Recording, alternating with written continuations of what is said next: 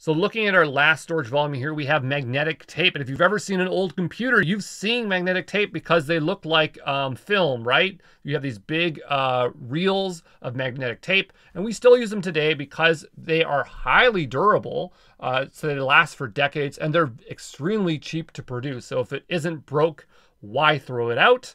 Now, we don't really use magnetic tape in this way anymore with big spools, or sorry, reels. What we do is we have a tape drive down below, and you can insert a cartridge into it which contains the magnetic tape. Okay, so there you go, magnetic tape.